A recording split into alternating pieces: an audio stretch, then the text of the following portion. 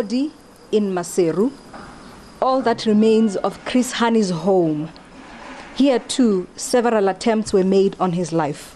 A chap from TY, that I cannot remember his name very well, was given money and the bombs to come and kill Chris Hani. But fortunately, the bomb did not wait to get to meet Chris Hani. It exploded between the very same gentleman's legs. And that man is still alive. He lives somewhere in England.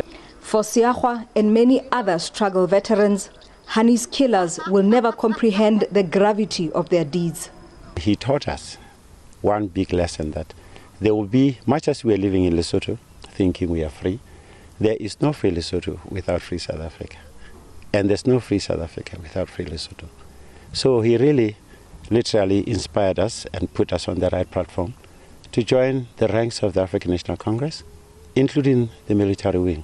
Many here in Lesotho are relieved that Dabi Lewis was not given his freedom back. Ntakwana Ngatani, SABC News, Maseru, Lesotho.